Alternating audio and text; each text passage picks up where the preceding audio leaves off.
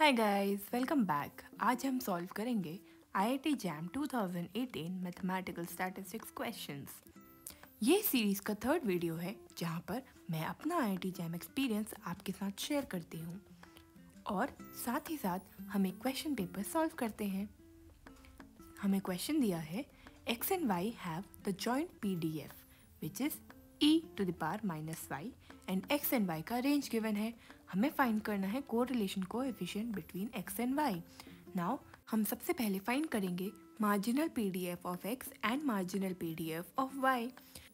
We find that y belongs to gamma distribution with parameter 2 and x belongs to exponential distribution with parameter 1।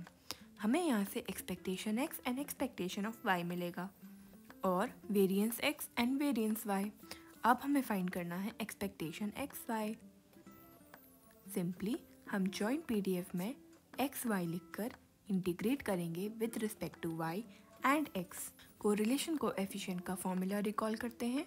Correlation coefficient is equal to covariance between x and y divide by under root of variance x into variance y। अब हमारे पास सारी values हैं, हम simply उसे correlation coefficient के फॉर्मूले में put करेंगे।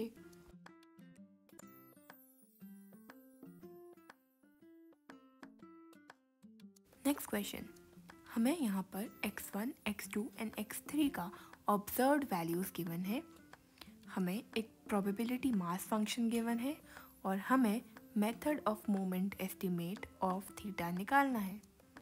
मैं आपको रिकमेंड करूँगी कि एक बार क्वेश्चन पेपर बहुत अच्छे से देखिएगा। साथ ही साथ इंस्ट्रक्शंस पढ़ने के लिए आपको 20 मिनट्स दिए जाएंगे। इंस्ट्रक्शंस अच्छे से पढ़िएगा। MCQs में नेगेटिव मार्किंग होती है, MSQs में नेगेटिव मार्किंग नहीं होती और NATs में भी नेगेटिव मार्किंग नहीं होती। MSQs को MCQs से कंफ्यूज करके सिर्फ एक ऑप्शन क्लिक करके मत आइएगा। Now method of moment estimate में हम सिंपली पॉपुलेशन मोमेंट्स को सैम्पल मोमेंट्स से इक्वेट करते हैं। हम सबसे पहले एक्सपेक्टेशन x फाइंड करेंगे। Expectation of x equals to 0, मतलब यहाँ से हमें कोई इन्फॉर्मेशन नहीं मिल रही है। इसके बाद हम एक्सपेक्टेशन x स्क्वायर फाइंड करेंगे जिसका वैल्यू आया theta into theta plus 1/3। Similarly हम सैम्पल एस्टीमेट फाइंड करेंगे। सैम्पल एस्टीमेट यानी कि summation xi square by n। So m2 dash is equal to 2, ex square is equal to 2। यहाँ पर हम थीटा का वैल्यू फाइंड करेंगे।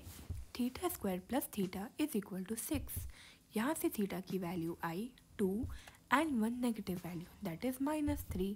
हमें ऑलरेडी पता है कि थीटा एक पॉजिटिव वैल्यू लेगा और साथ ही साथ थीटा एक इंटीग्रल वैल्यू लेगा।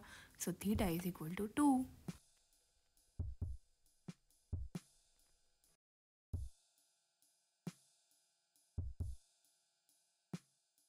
नेक्स्ट क्वेश्चन पढ़ते हैं। x का हमें प्रोबेबिलिटी मास फंक्शन दिया है, थीटा का रेंज दिया है and we have to test theta equals to 40 against and हमें फाइंड करना है क्रिटिकल रीजन। हम देख सकते हैं कि H0 एंड H1 दोनों सिंपल हैं, तो हम सिंपली NP लेमा यूज़ करेंगे। यहाँ से हम फाइंड करेंगे most powerful reason which is given as fx theta 1 upon fx theta 0 greater than k when x belongs to the critical region। So यहाँ से fx theta 1 upon fx theta 0 का value आया 2 where x is from 1 to 20 and 0 where x is from 21 to 40।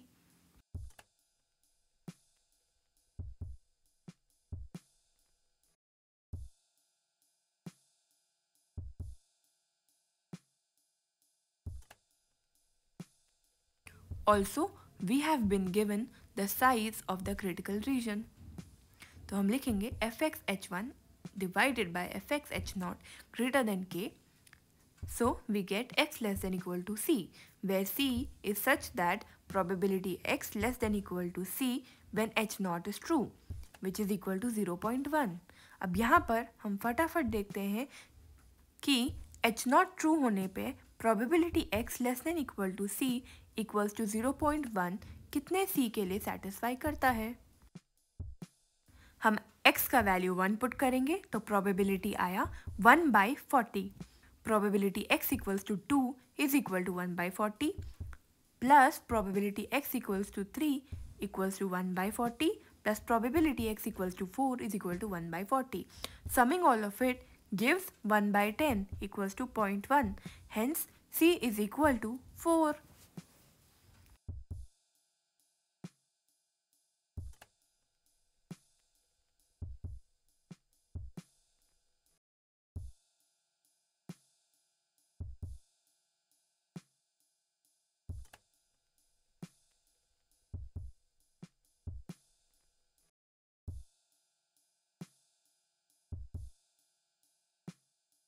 Next question, हमें x1 and x2 एक random sample दिया है of size 2 and with the following PMF.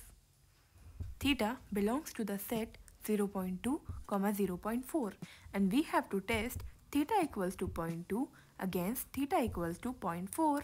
We have been given a critical region and we have to find alpha and beta. What is alpha?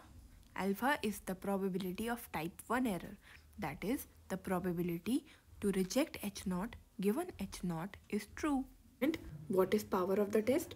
Power of the test is 1 minus type 2 error, and type 2 error is probability of accepting H0 given H1 is true.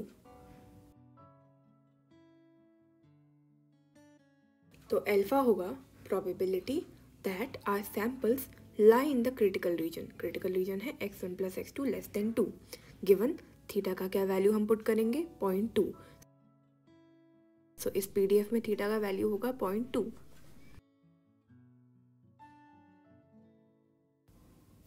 So simply x1 plus x2 less than 2. हमें ये consider करना है कि ये less than 2 कब होगा. Simplicity के लिए हम 1 minus probability x1 plus x2 greater than equal to 2 consider करते हैं. बट यहाँ पर हमारे पास x1 एंड x2 सिर्फ 0 या 1 वैल्यूज ले सकता है. So maximum of x1 plus x2 will be 2 only. सो हम ग्रेटर देन इक्वल टू 2 को इक्वल्स टू 2 लिख सकते हैं. अब x1 plus x2 equal to 2 कब होगा? जब दोनों के दोनों x1 और x2 1 एंड 1 वैल्यू लेंगे. Probability of x1 equals to 1 is 1 minus theta, and theta is taken to be h0, which is 0.2. So, probability of x1 equals to 1 will be 1 minus 0.2, and probability of x2 equals to 2 equals to 1 minus 0.2. x1 and x2 independent है, तो जो joint probability density function है उसे हम marginal probability density function में लिख सकते हैं. So alpha equals to 0.36. अब बात करते हैं पावर की. किसी भी टेस्ट में पावर जितनी ज़्यादा हो उतना अच्छा है. Power is probability of rejecting H0 given H1 is true. अब H0 रिजेक्ट कहाँ पर होगा? जहाँ पर x1 plus x2 less than 2 है और H1 ट्रू है, मतलब कि थीटा का वैल्यू है 0.4. सो सिंप्लिसिटी के लिए हम वापस 1 minus probability x1 plus x2 greater than equal to 2 लेते हैं, जो वापस बनेगा x1 plus x2 equals to 2, because greater than 2 का कोई केस नहीं है. अगर x1 प्लस x2 को 2 होना है तो x1 should also take value 1 and x2 should also be 1. तो probability of x1 plus x2 equals to 2 can be return as probability of x1 equals to 1 into probability of x2 equals to 1, क्योंकि independent events हैं. सो इसको solve करने पर power आएगी 0.64.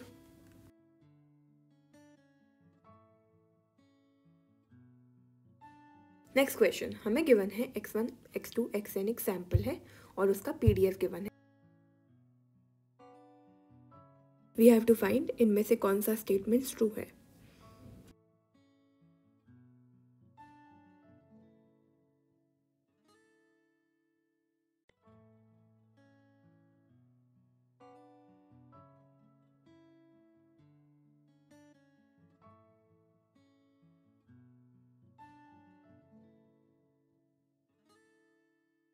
अगर हम एक बहुत सिंपल सा ट्रांसफॉर्मेशन देखेंगे, let yi equals to xi minus theta. So yi will belong to exponential 1 due to Jacobian. And we can say y1 is equal to minimum of y1, y2,yn's. So whenever I speak of y1 now, it will be minimum value. Now, whenever x belongs to exponential theta, minimum of x's belongs to exponential n theta. Now, we can remember the transformation that we have applied. Y1 will be equal to x1 minus theta. Now, I write the PDF of y1. That is the minimum of y1, y2,yn's. We have got the PDF. Now let's write the CDF as well.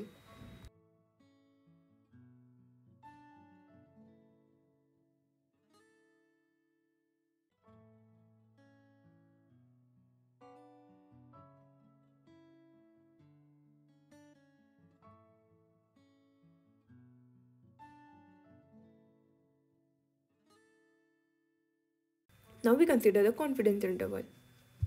We can say that y1 is between lambda 1 and lambda 2.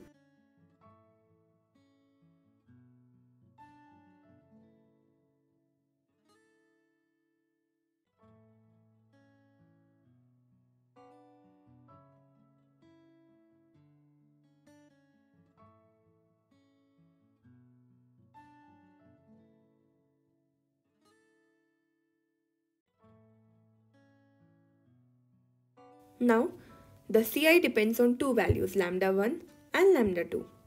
And lambda 1 and lambda 2 can be infinite or finite depending on the interval we would like.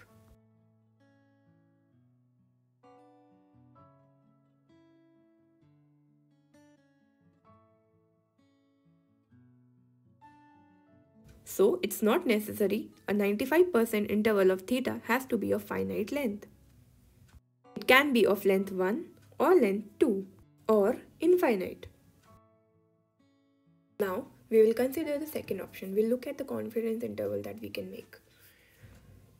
Let's quickly take the confidence interval that we have. We have been given x1 plus 1 by n log 0.05 and x1 as a 95% confidence interval of theta. So, I can expand this. Now, in the second last line, we have probability theta less than x1. That is probability x1 greater than theta minus probability theta less than x1 plus c. Here I have taken c is equal to log 0.05 by n. So from here I can write probability x1 less than equal to theta plus c minus probability x1 less than theta. Now we had already described y1 equals to x1 minus theta.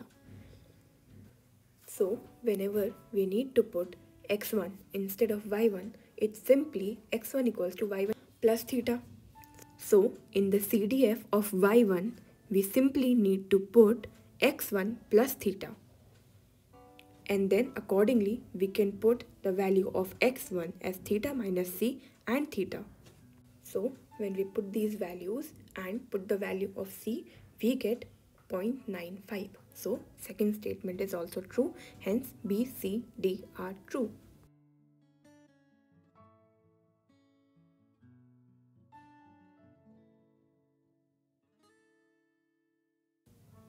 Moving on to the next question.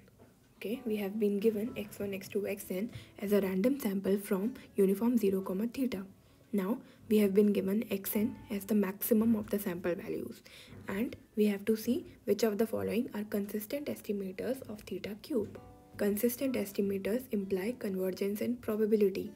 I have noted down the PDF and CDF of xn.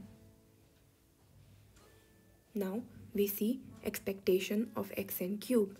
Now expectation of xn r is equal to n upon n plus r theta to the power r. So expectation of xn cube will be equal to n upon n plus 3 theta cube.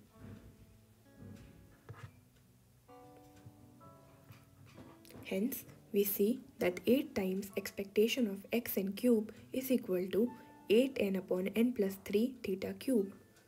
As n tends to infinity, this does not tend to theta cube, hence this is not a consistent estimator.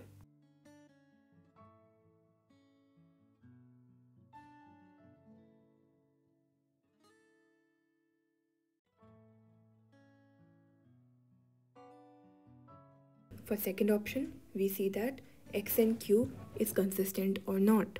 Now we already know expectation of xn cube. Either we can use expectation of xn cube or the invariance property of consistency.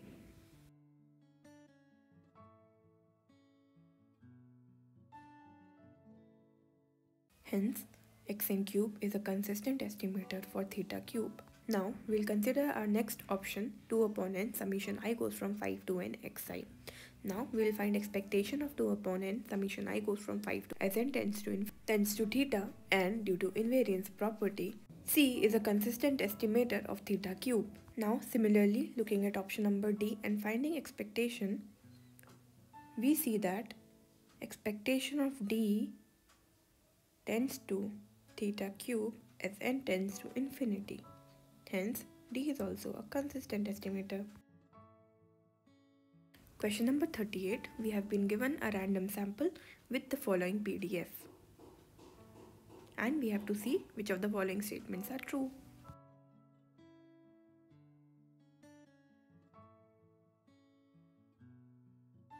Now, in order for a PDF to be valid, the integration over the whole range of PDF should be equal to 1. So we use this to find the value of c theta. Whenever we have been given questions where there is a constant involved, the first step should be to find the value of the constant.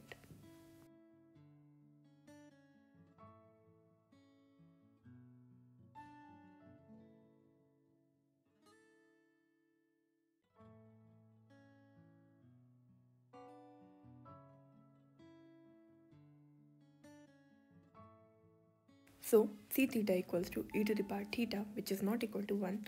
So second option automatically gets cancelled.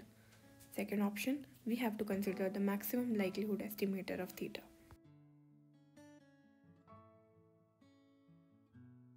Let's quickly look at the log likelihood function, which is product of the entire sample taken, like product of PDFs of the entire sample taken. So it gives the likelihood function as e to the power summation xi plus 2 times n times theta. So I can write it as e to the power minus summation xi minus 2n theta. Now, in order that the likelihood function is maximized, we need to maximize the exponent, okay? And the exponent is going to be maximized when the term inside the negative is minimized. Now, we already have a restriction that 2 theta is less than equal to x. Hence, 2 theta is less than equal to x. Hence, the minimum value theta can take is equal to x1 by 2. Hence, theta mle equals to x1 by 2. Now, finding this as the mle automatically cancels out the other options.